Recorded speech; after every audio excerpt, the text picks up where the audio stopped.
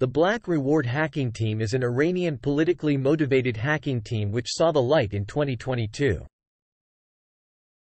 This group has actively targeted the Iranian government with their cyberattacks. In one of their attacks, they claim to have obtained audio recordings of an IRGC general talking with an Qatari about how individuals can be kept out of the World Cup. In their latest cyberattack, they were able to take offline the Fars News website. They posted their defacement message on the site and a link to their Telegram channel.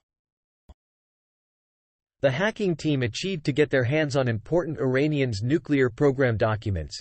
They first warned the Iranian government to follow instructions, but the Iranian government did not comply. As a result of this, within 24 hours the Black Reward Hacking Team had released the Iranian's nuclear program document to the web. The Black Reward Hacking Team is getting massive support on their Telegram channel. In total, the Black Reward Telegram channel holds 69,873 members. The Black Reward Telegram channel posts videos, links to leaked files and news to inform their followers of their actions and standpoints. The Iranian hacking team was active on Twitter, but it seems that Twitter has decided to suspend the account. The account which they used is no longer active on Twitter.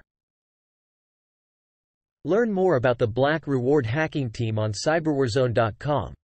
Don't forget to hit the subscribe button, it really helps.